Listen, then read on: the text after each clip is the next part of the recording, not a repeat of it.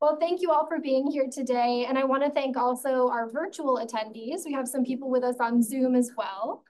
And I do want to just start by reminding everybody that today's event is being recorded and it's also being live streamed.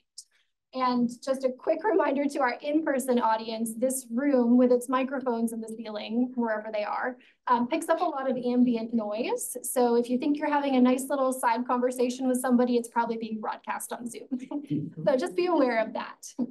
As many of you know, though, today's event is the second in a series of offerings about Cambodia that the Cohen Center is putting on this spring. And all of these are leading up to our 2024 Genocide Awareness Lecture on April 3rd, which is featuring Luong. Luong is a survivor of the Cambodian genocide who went on to become a human rights activist and a best-selling author. And registration for that event is currently open. So if you haven't already reserved a seat, we would recommend that you do that soon. You'll see these posters with ordinary citizens, extraordinary lives peppered all around campus. You can find more information about how to register there. The Cohen Center is offering many events about Cambodia this spring in hopes that it will open up deeper conversation in our community about both the Cambodian genocide and also Cambodian life and culture today. So last night we hosted a film screening of the film First They Killed My Father at Keene Public Library. And at 2 p.m. today, we're also honored to be hosting a gallery talk with photographer Eleanor Briggs. Eleanor, where are you? You're with us. Right in the front. So at 2 p.m., you can chat with this amazing, talented photographer about the exhibit that we have on display, which is entitled Cambodia Then and Now. So we hope that some of you will be able to stay on for that. And additionally, on April 17th, we're co-hosting a virtual workshop for educators in partnership with Keene University in New Jersey. And that workshop is called Teaching the Cambodian Genocide Through Testimony. So information about all of these events is available on our website and our public calendar. But to bring us back to the present moment, I want to say how absolutely honored we are to be hosting Bodie Barton for this Cohen Conversation today. It was originally entitled Reflections on the Killing Fields and recently retitled A Place Where Ice Falls from the Sky. And in just a moment, Rodney Obian, who's our college archivist and associate professor here at Keene State College, will introduce Bodie. And after Rodney's introduction, Bodie is going to offer a presentation of about 40 minutes. So with whatever time we might have remaining after that, he'll be able to hopefully take a few questions from our audience. And then at 1:30, we're going to have to formally end our event because there's actually a class coming in to use the space. But we're encouraging everyone to continue the conversation downstairs with us in the lobby. And if you're able to also stay for our gallery talk this afternoon. And lastly, just a couple words of thanks before we get started. First to Michelle Kiawa, who I think is still doing things out in the hallway to make sure things are running smoothly today. But she arranged all of the logistics and the catering for today's event that many of you in person are enjoying. I also want to thank Bodie Barton right in the front row here, so Bodie's daughter and one of our talented undergraduate students here at Keene State College, who designed all of the flyers and the social media graphics for today's event. And just looking at these, I'm sure you've all seen that her talent in graphic art is tremendous. So thank you so much, Bodie. Rodney also did the bulk of the behind the scenes work to make today's event a reality. And the center in general really values our partnership with Keene State College Archives and with Mason Library. And lastly, as I said before, just a huge thanks to you, Bodie, for trusting our community with your story, for being willing to be here with us today.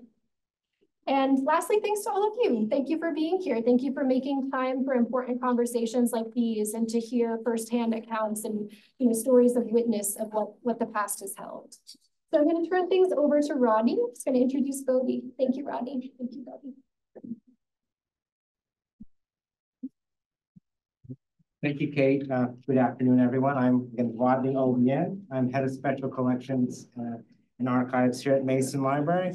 I also have the privilege of overseeing the Holocaust and Genocide Studies collection, which many of our students use quite a bit. I have also the honor of introducing Bodie Barton, our guest speaker, and I have to thank the TV. I don't want to put you on the spot, but the TV for making the initial introduction to your father. So I learned from the TV that Bodie was a survivor of the Cambodian genocide, and just out of curiosity, I reached out to him. Maybe it was the time we were at the 99 restaurant in Brattleboro. I guess we met there quickly, and so we just had this conversation. Jessica, his wife, was with us, and I just asked him, has anyone ever archived your story? And you said no. And then I asked you, have you ever shared your story with anyone? And you said no. And then I asked, would you like to share your story? And that was an emphatic yes. So you'll see why. And so I went and talked to Dr. Kate and asked if we could have Bodie share her story as part of the Cohen Conversations. And she said without hesitation, yes.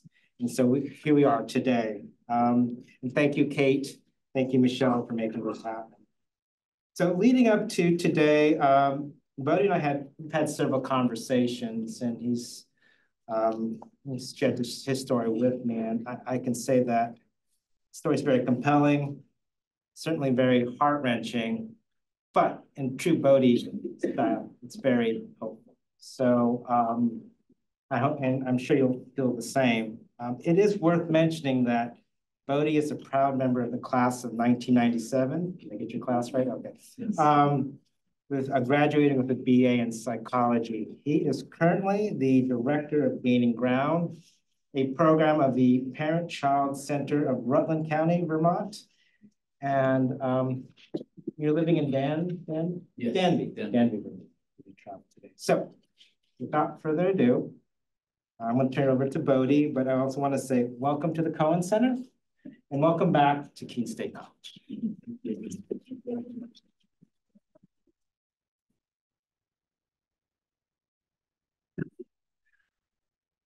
It's extremely emotional for me, so be patient is all I can ask. But Kim, so welcome, Kim.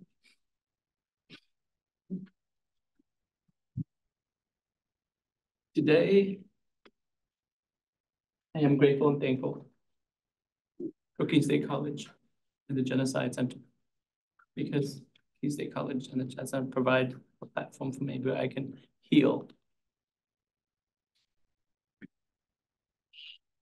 So today is a big healing for me. And I'm sure you can understand if you have any relatives, anybody who survived an atrocity, you know what that's like.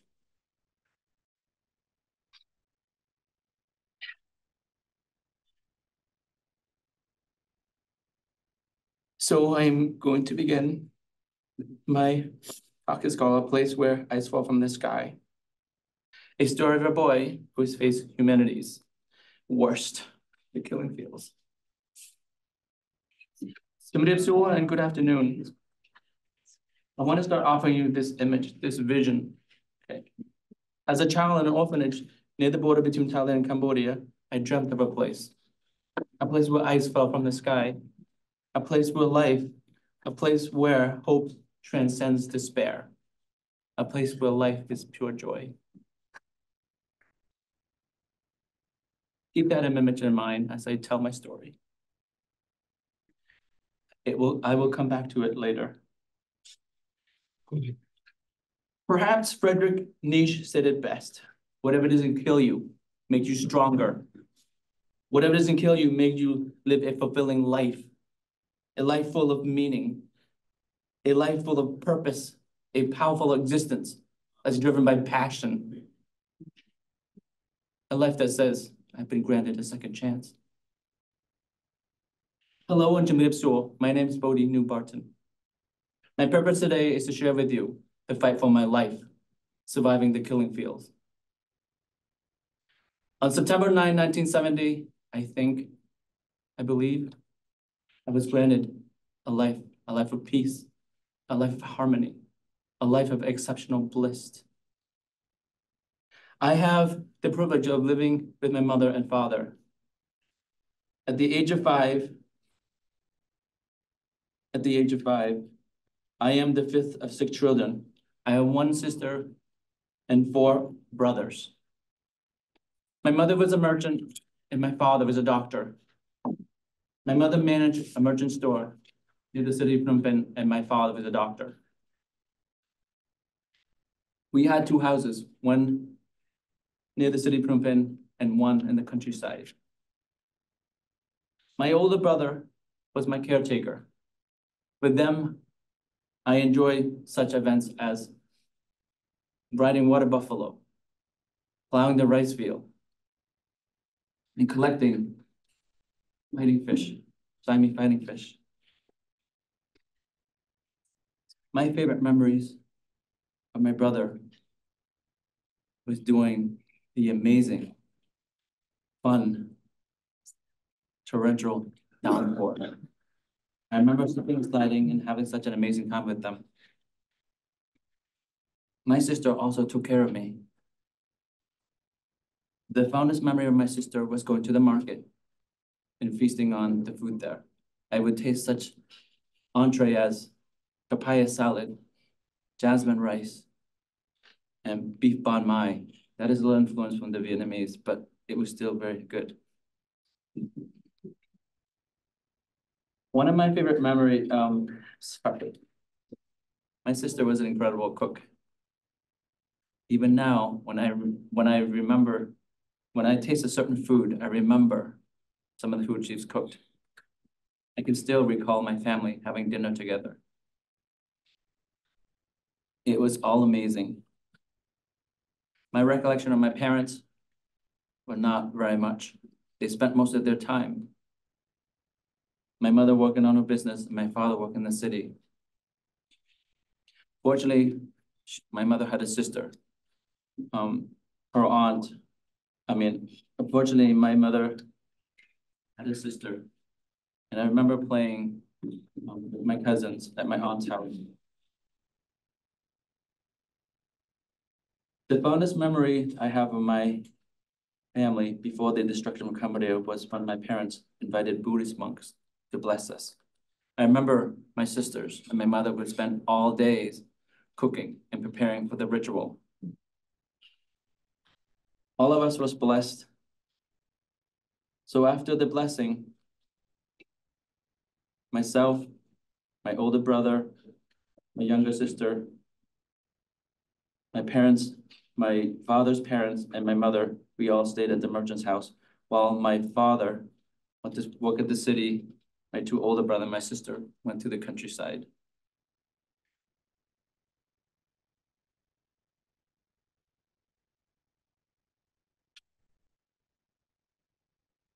Little did I know, this would be the last time I would see my father and my sister.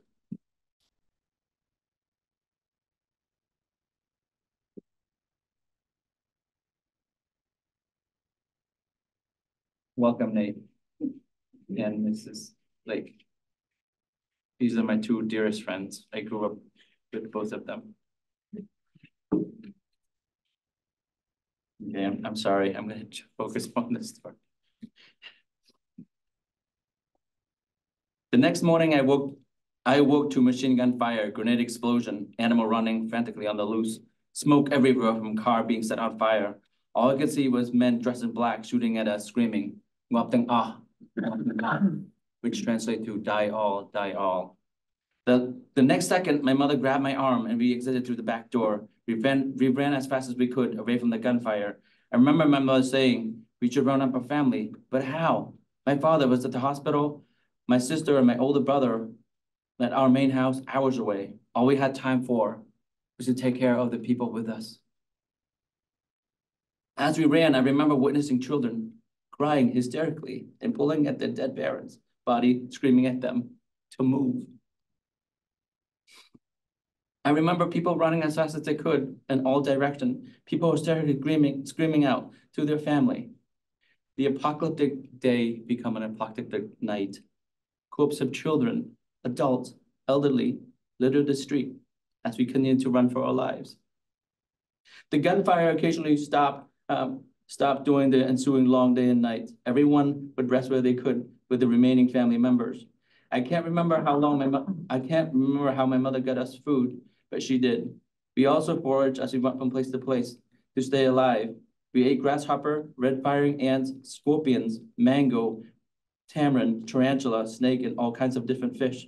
We slept in fields or woods on the side of the road, wherever we could find a safe place to rest our exhausted body. We drank water from the river when we were blessed to come upon one. After what seemed like forever, the war ended. Our family, myself, my mother, my brother, and my grandparents settled down somewhere in the small town somewhere in Cambodia. The Khmer Rouge soldiers started to show up. The soldier told us that they had won the war, and they are now rebuilding the country, stronger and better. Right away, they told us that it is important work for doctors, lawyers, professors, teachers, and politicians, and they would be paid. They instructed these professional, politicians, and intellectuals to meet at a specific time and place to receive their job assignments. I discovered later, those who met up were tied up and marched to the killing field, and they were executed. Little by little, the Khmer Rouge began an even more horrific reign of terror. First, they told us everyone must work hard to rebuild our country. We must work in the field no matter our age or gender. My baby brother, my grandparents, my older brother, and my mother all had different jobs. My mother and grandparents planted rice in the rice paddy. My older brother plowed fields where corn was later grown. My baby brother and I had to collect sticks and pull weeds from the field. The sticks were used to make fire to boil gallons and gallons of water with a teaspoon of rice in it. We were told that any crop that we produced were not to be eaten. All meals were served in a community setting and eaten together.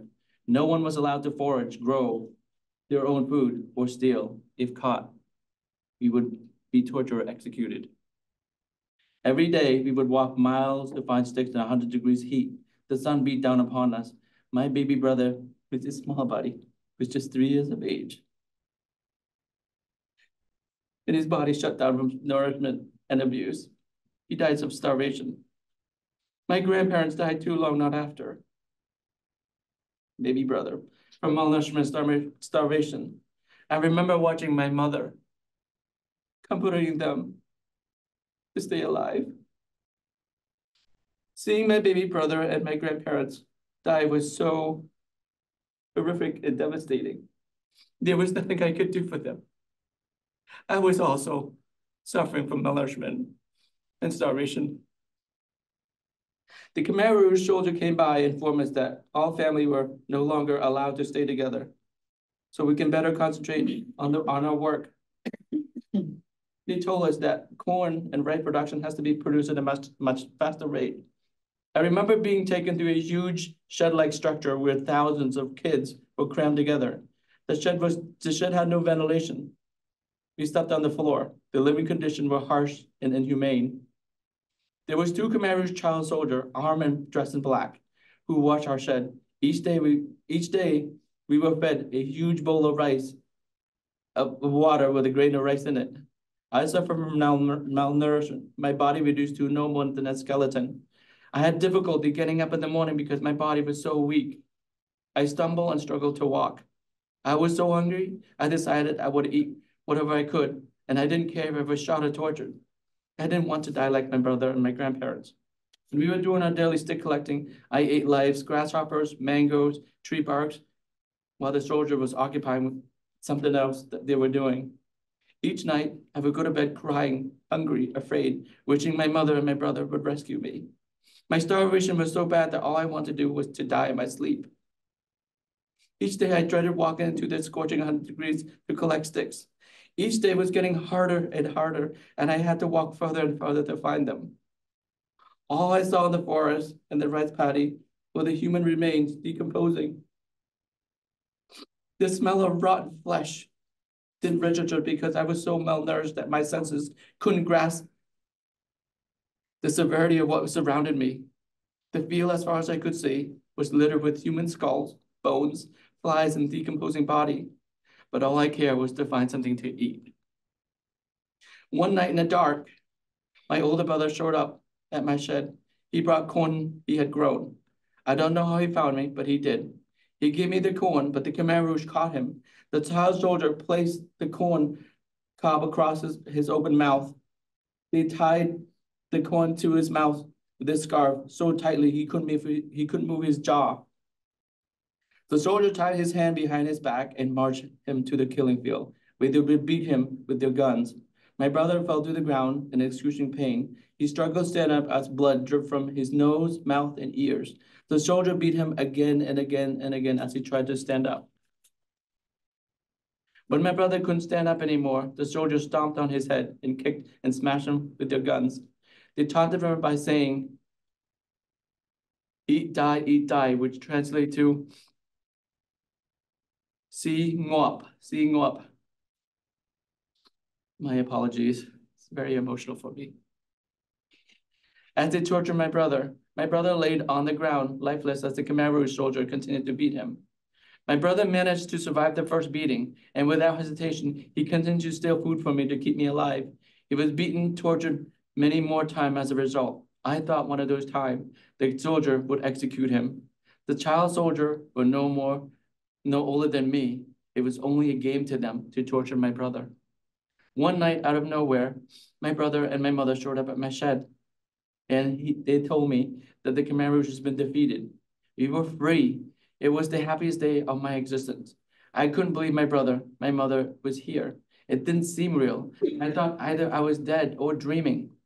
My mother and my brother brought amazing food, fruit, rice, and fish with them.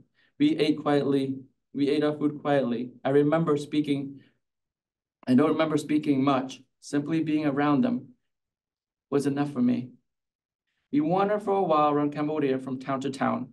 We looked for my sister, my father, and my brothers, but couldn't find them. We saw Vietnamese soldiers and just kept on walking. The soldier didn't appear to want to hurt us, as the Khmer Rouge did. I wanted to thank them, but I was still afraid anyone with guns were driving tanks. Our wandering brought us to a village near the Thai border, where we stayed for about a year. Here I witnessed rice being used as a form of money. You could buy anything you wanted with rice. The biggest demand was red meat. Trapper who caught huge rice rat that earns him a lot of money. I could still remember the grilled rat shish kebab, flavor of the lemongrass. They tasted so good with jasmine rice and papaya salad. In this village, I also witnessed cow being butchered for meat. The whole village marched the cow to the forest. There were men with machetes that started hacking the cow.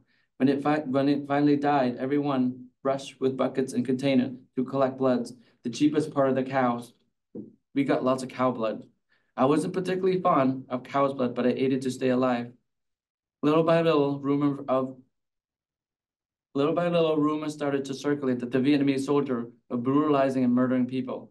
The soldier would gun down Cambodian arbitrarily without reason. Anyone caught leaving Cambodia would also be gunned down.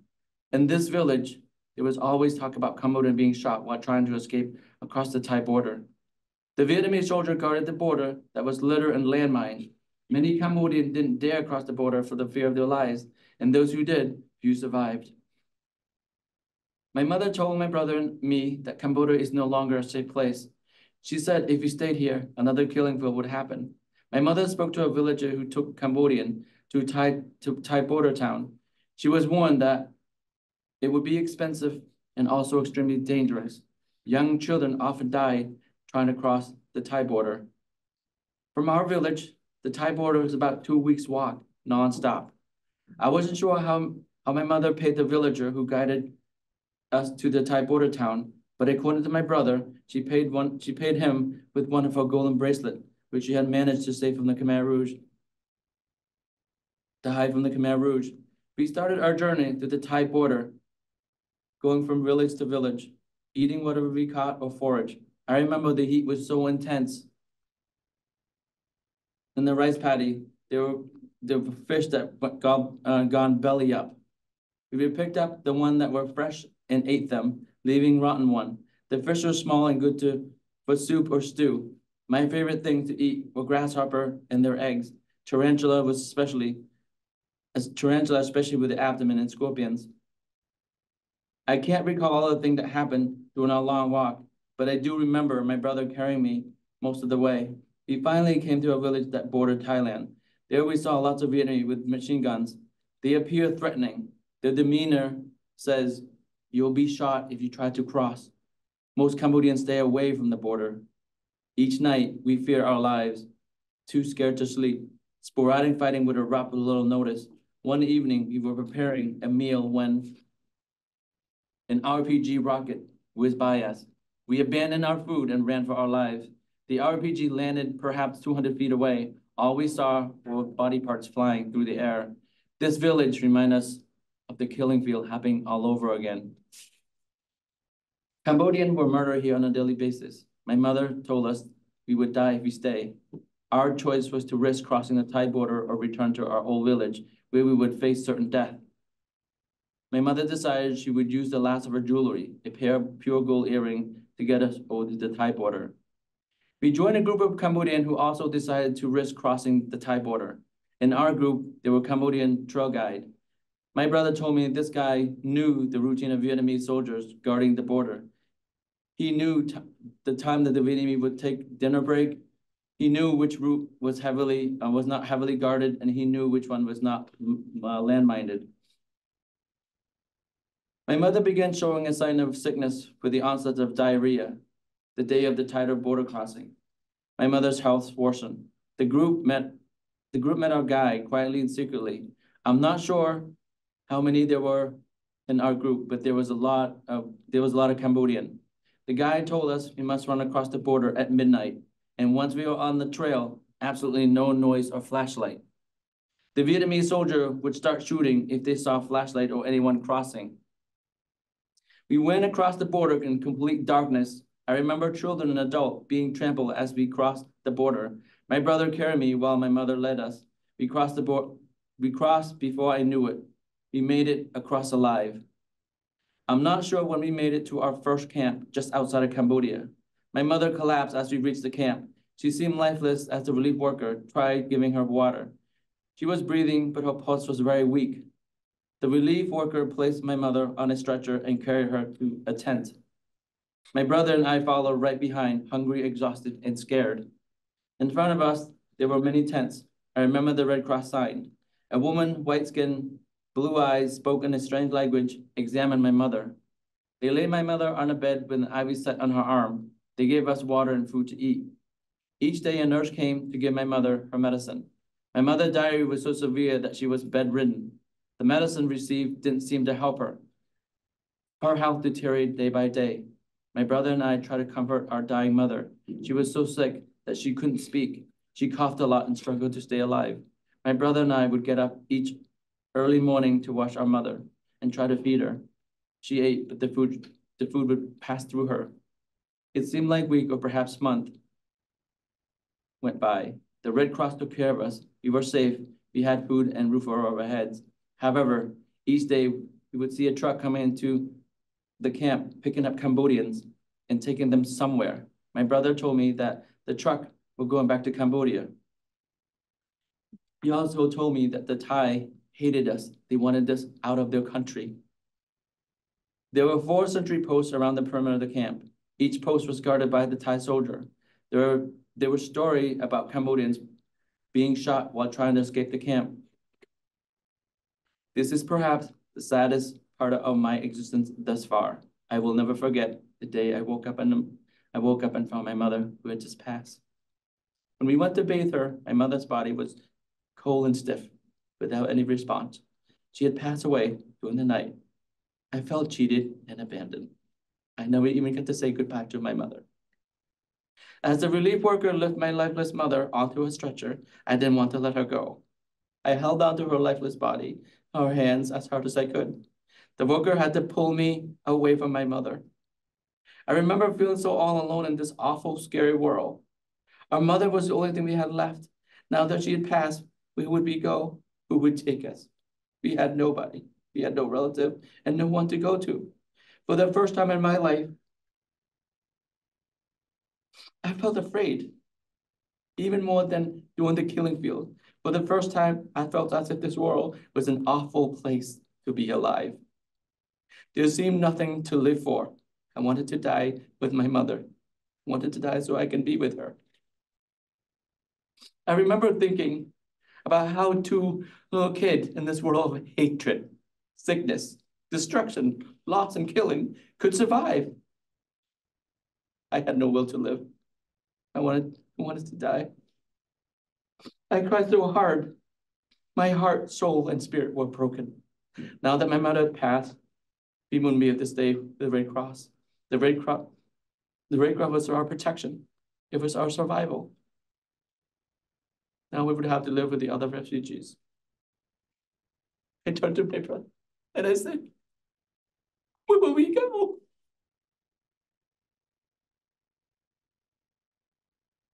He said, "Oh,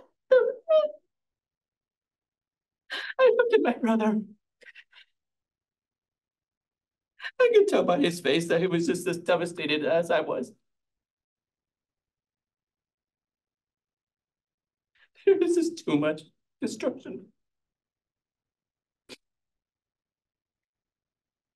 It was at this time the nurse who was taking care of my mother approached us with the Cambodian interpreter, and she said, I would love to adopt you both, but I'm committed to stay here in this camp to take care of the sick. However, there is an orphanage in this camp where you both can go. My spirit lifted a little. I couldn't believe there was an orphanage in this refugee camp. We waved goodbye to our nurse friend as the gate to the orphanage opened. We were led into a huge warehouse-like tent. There were many cots set up. We were informed that this is where we will be sleeping.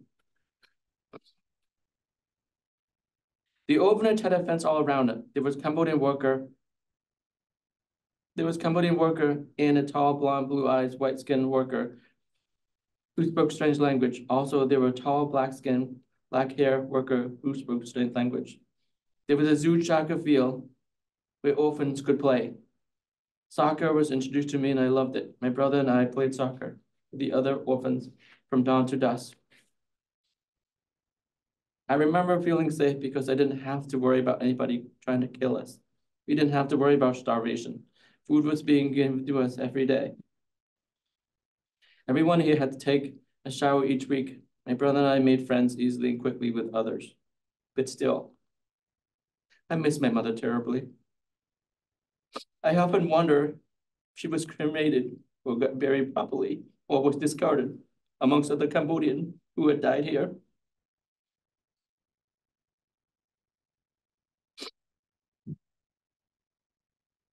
One night after dinner, we were told that we would be moved to another camp. I thought the worker was lying to us. I thought we were going to be taken back to Cambodia. I couldn't sleep, and the next morning I couldn't eat because I knew we were being taken back to Cambodia. My brother and I would suffer and eventually died. 2 buses arrived to pick us up. Everyone was quiet with their face down. I could tell everyone was scared of the uncertainty. The Cambodian worker came with us while the American worker stayed behind. We drove what seemed like forever until we reached a camp. The camp had an actual building, no tent in sight. There were 10 small dorms in this orphanage. Each dorm had a community bathroom and a dining common. Each dorm was assigned a Cambodian worker, female for the girls and male for the boys. There was a huge water tank for everyone to use for showering and drinking. However, we could only take shower once a week because water was rationed.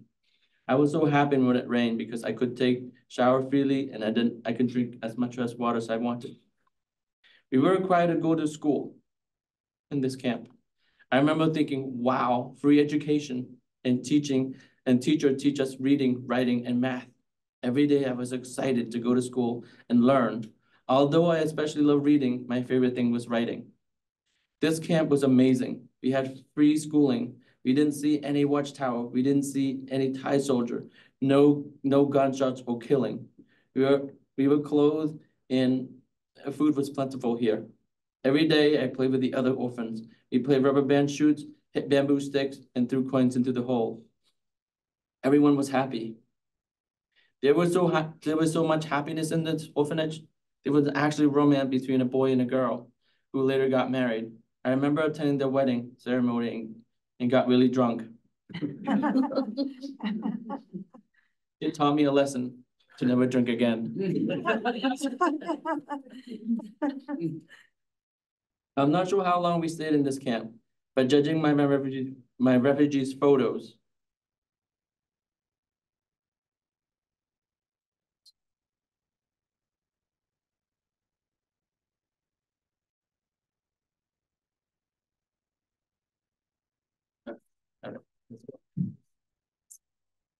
I'm not sure how long I stayed in this camp, but judging by my refugee photos, I say until 1982, about a year and a half.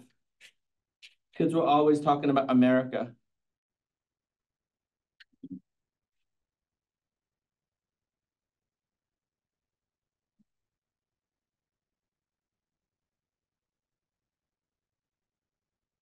The photo here.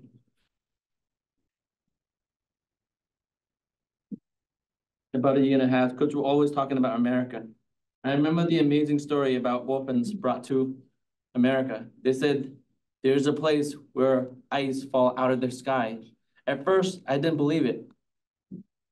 I said to myself, this place is not real. There is no way ice would fall out of the sky naturally. Because if you think about it, in Cambodia, it is 100 degrees there. And to cool yourself, you have to spend a lot of money to buy ice and so on. They said Americans were tall, had blonde hair, light skin, and funny noses. When the American workers spoke, it sounds strange, like lots of wind and sounds coming from the mouth. I've seen American in the first camp after crossing the border. One day I saw an American worker coming to our orphanage to sign orphans who wants to go to America. I said to myself that those who live in America must live in an amazing place and country. We're definitely a superior race. Our friends told us that we simply had to sign up to be sponsored to America. My brother and I talk about coming to America. Many of our friends left before us. We began dreaming of a place where ice fall from the sky. Our friends said in order to be sponsored, we must have no living relatives anywhere. Although some of our family might be alive somewhere, we wanted to go to America. We decided to tell the worker there that we have no living relatives. We knew we would be interviewed together and separately, and that our answer had to match. We practiced and practiced. We told ourselves that going to America is only a dream. After all, who would want to sponsor 2 little kids? We decided to sign up anyway. Months has passed. Living in this camp was safe and secure. Going to school was my favorite pastime. Learning to read, write, and do math was truly amazing. We assumed we would live in this camp indefinitely since many of our friends had long since sponsored. Then one day, my brother and I were called to meet an American and a Cambodian worker. They told us we had a sponsor. I couldn't believe it. Was this real? Was I going to a place where ice fell from the sky? First, they took out a map and showed us where our sponsor lived. Then they told us their name, but I was so excited, I don't remember. Everything happened so fast from this point forward. And before I knew it, my brother and I were boarding the plane in Thailand. My plane ride was the worst time for me. It seemed like weeks I spent flying the plane. My head hurt, I threw up a lot, and I couldn't sleep and ate very little. There were 4 kids in our group. None of us speak English. We went from plane to plane and somehow made it to New York. We were at the New York airport for what seemed like forever. I was scared. I thought for certain that we had gotten lost and gotten the wrong plane.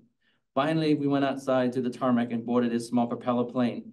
We were not long in the air before we landed in a small airport in Manchester. It was so cold and the wind blew as we stepped off the plane. We walked into the airport and were greeted by our sponsor, an American family of 2 adults and 2 children. Our sponsor grabbed our small bag and we walked to their car. On the ride home, I was mesmerized by the light everywhere and the 18-wheelers passing us. My adopted sister offered us Dunkin' Donut and I ate and ate until my belly was full. It was pitch black when we arrived at our sponsor's house. The dog started to bark. The house was so huge. We were shown to our room. In the huge house, we found 2 bunk beds, dresser, a radio, a closet, and bookshelf. We didn't sleep at all that night. Our light stayed on throughout the night. I was uncertain and scared about this culture.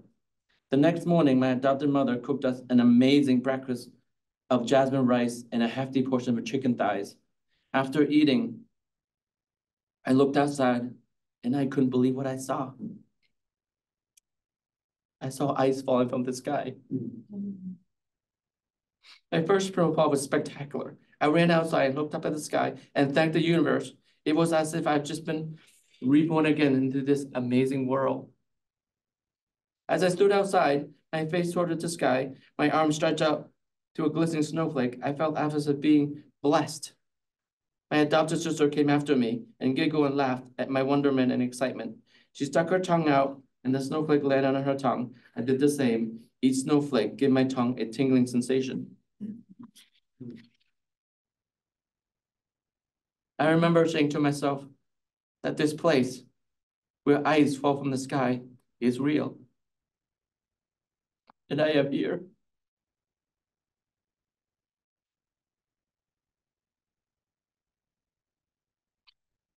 Imsimokan Charan. That is the end of my story.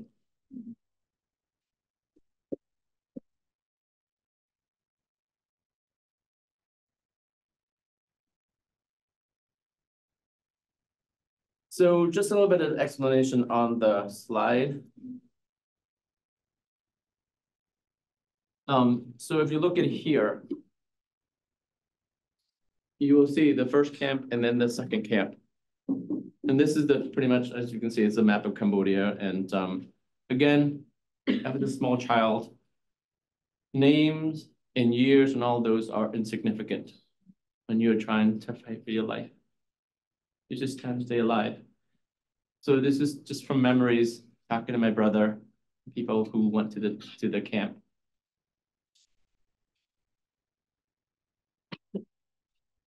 This is our first camp here.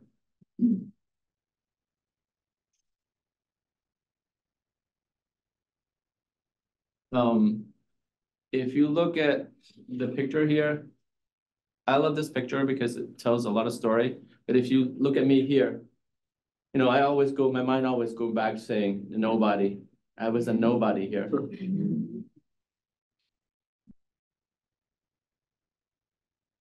All right. Well, does anyone have any questions? I will try my best to answer.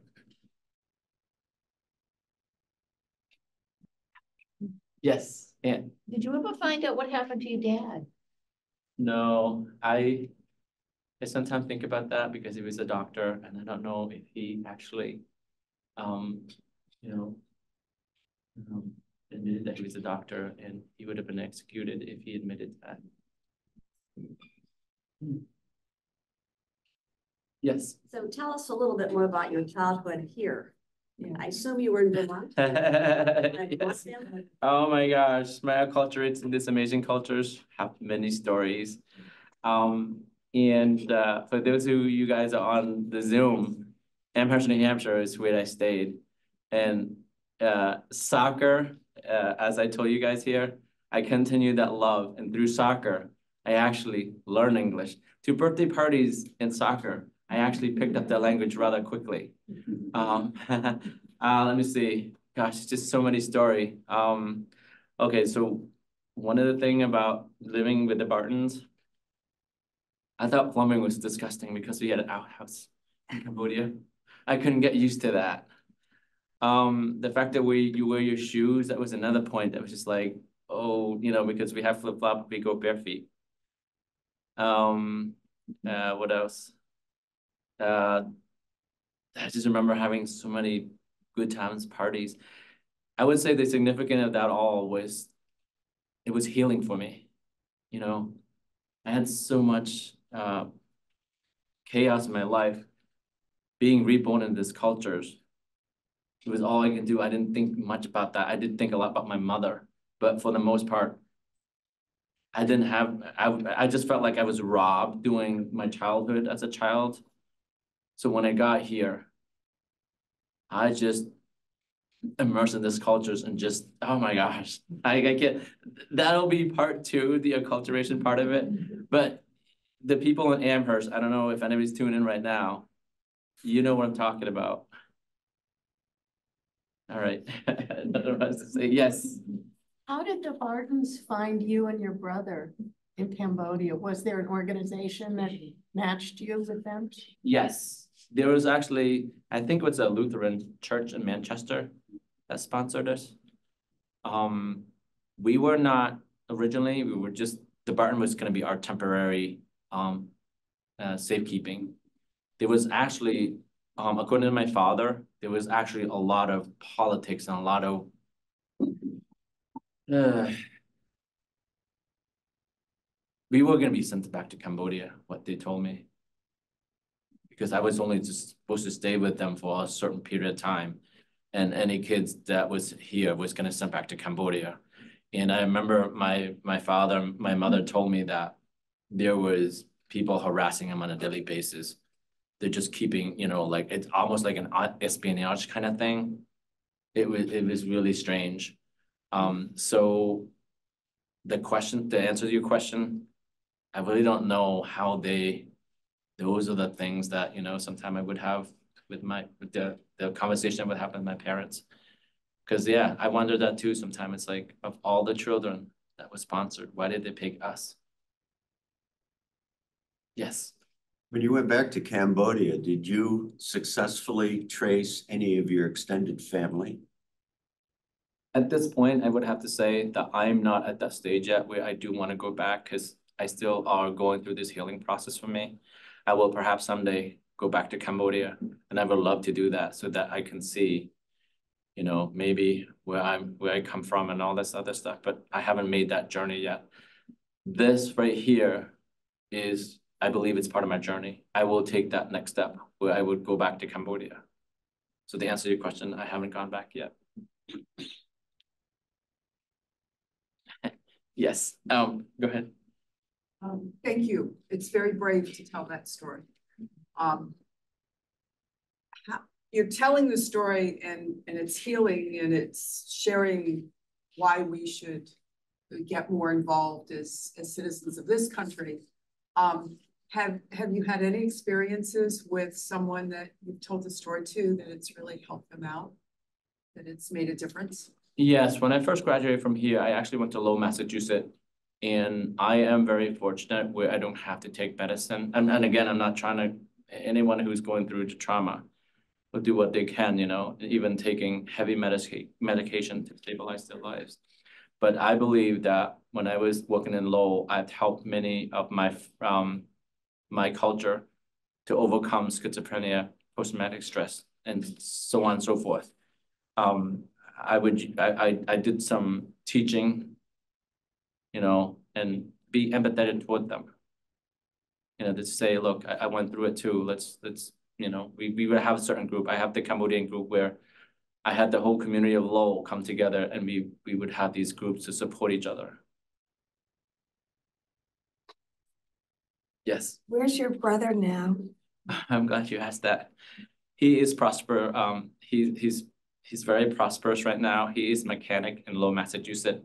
He's got three children, and he's married and he has a wife. But him and I, that's another thing too. When we came here, a lot has changed too, because he's soaked more in my culture than I did. So we had a tougher time going through the culture, but you know, he's doing really quite well. He's in Lowell, Massachusetts. I'm sorry, go ahead.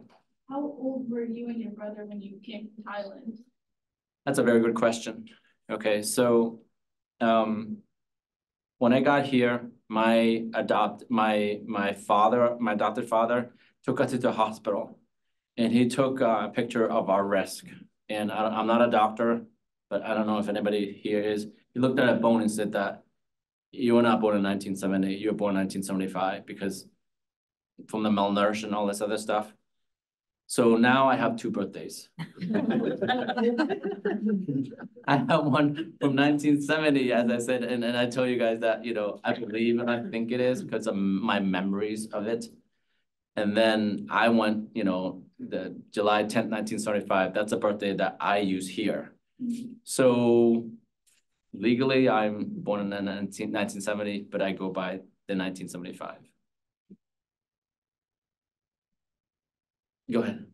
I want to thank you, first of all, for sharing your story with us. If you're comfortable, I would love if you would tell us a little bit about, for people who choose to engage in this work, who work with child refugees, what would you want them to know to be more helpful in that healing journey for children?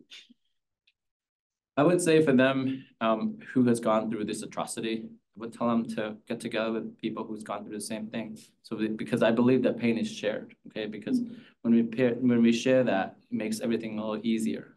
And a prime example is to be here today, okay? I feel like, you know, you guys and my same frequency as me. And it just feels safe. It just feels love.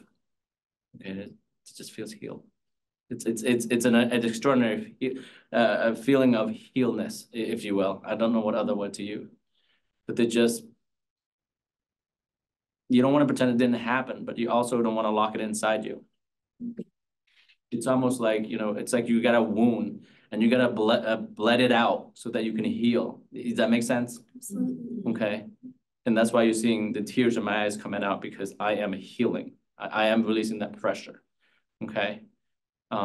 So thank you for asking that question. Anyone else? Yes. I assume that you saw the film that many of us saw last night, First They Killed My Father. Mm-hmm. Would you say that that was a good depiction of what happened under the Khmer Rouge during the massacres, right after they took over Phnom Penh? Oh, would you say that it was understated? I would say that's pretty accurate. Okay. If you look at Cambodia, okay, they were under Pol Pot regime, but every province or every town has a different energy to them. So she may be the same age as me, but she may experience what's happening. But for me, it was about collecting sticks and, you know, and working, you know, being an agrarian culture. Okay. So I would say that, you know, the harshness also might be that too. I don't know. I think she has a lot more family survived than I did. So they might be lenient on certain things and they might not be, it depending where you are. Do you follow me, sir? Yes, I do. Okay, because I think just like here, you have different states. Some state maybe have different laws than other state and so on and so forth. So oppression, I think, it was different during the Khmer Rouge. I wish, you know, and in some aspect, when I talk to other survivor, like, oh no, we didn't have a child soldier or anything like that. We can do whatever we want to do and, you know, a little bit freer. But where I was, it was not such the case. Does that make sense? Any more questions or, yes? Do you have children? Yes, I do. And have they heard your story many times? And No, they have not. I One of wonder- my daughters right here.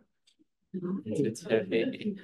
You know, it is one of those things where I don't, you know, talk about often just because it is such an emotional, as you see here, yes. You know, and I encourage them to read what happened in the genocide and begin a conversation by asking me what I went through. You see, most of you folks probably have your parents and so on and so forth. And some of the things that you exhibit or do, you might say, oh, okay, I can look at my parents and know that, okay, that came from my grandfather or that came from my father. For me, I have no idea. I didn't know my parents. So some of the things that I do, I'm just like, I don't understand why I do these things. Or does that make sense? Like, it's a mystery to me. So I would love a day with my parents to just ask them these questions of, you know, I don't even know if they're like Laos or Vietnamese or Thai or pure Cambodian. I don't know. So to me, it's a luxury to, you know, educate your individual. And I hope today my daughter, my son, if he's watching, will get a different perspective, the thing that I do. Like one of the things is that education to me is most important. Okay, it's not unique to Cambodian cultures, but in Cambodia, education has to be paid, okay? It's not cheap, right? So I have instilled by my children that, you know, educate yourself as much as you can because it will free your mind. It's just simple as that, but thank you for asking that question. Yes? Did you speak English when you came to? Oh, no. No, I did not. I know 2 words when I entered the 2nd grade. It was either when somebody asked me something or talked to me, it's either yes or no. So, you know, depending how I felt that day, I either say yes or no, you know. So yes, 2 words, that's it. Yes or no? Yes. Do you have nightmares or flashbacks? When I first got here, I did. I did have that because it was still fresh in my mind. But as the year progressed, more the abundance and more of the, you know, the celebration of life and safety and security and love. That kind of, you know, that kind of went aside. But I still, you know, me being rescued by the Bartons was so powerful that this is why I went to psychology, because I have compassion. I want to give, you know, I want to give myself back to people, educate people. That's why I'm here. Okay. That's why I'm here, because I want to give back. But I am grateful and thankful that my flashback and all that is not as, but I also work it hard to keep that at bay. Okay. I celebrate what happened to me, and I don't mean that insult to anybody who's going through the same situation. I am a victor here today, not a victim. Okay. Being this country, being gone through and things, I begin to appreciate life even more. Okay. Because I knew what I went through to get here. Okay. It was not by accident that I'm here. I am here for a reason. I'm here for a purpose. And all of us, we all putting out the same frequency today. Okay. And be connected. I can feel everybody in the room, and it is amazing to have that elevation of consciousness. So, any other question? Yes. We're actually at the end of our time, so we'll take one more question. If Sure. that's okay, folks? Yes.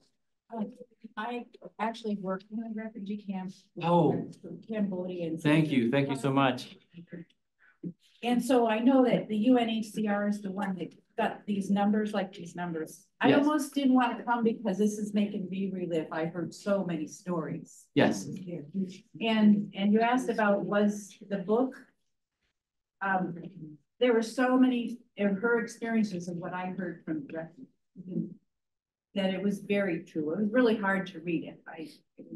So it's been 40 years, but it's still really hard having heard all these stories secondhand. So thank you for sharing it. I know it's, and so the UN organizes the list, and then for almost everybody I knew from the camp I was in that got sponsored, was sponsored through the Lutheran World Service. Yes. The Lutherans, Christian churches, almost everybody was sponsored to a Christian church that I knew, and I knew many. Oh, it was great. I've kept in touch with quite a few people, and they've all done quite well. And Kim Samal Kun, Open Chiran. well, I Thank you so much. almost all of my Cambodian, but for the first couple of years I was back, I could still speak Cambodian. But Oh. I went back overseas and learned another language. Okay, well, I feel blessed. Thank you so much, and for honoring our cultures and wanting to help. Well, and Bodie, I think this is a perfect transition. You've opened up so much meaningful conversation today. I said at the beginning that we were honored to host you, but that is doubly so now that we've heard your story today. So let's give Bodie one last recognition.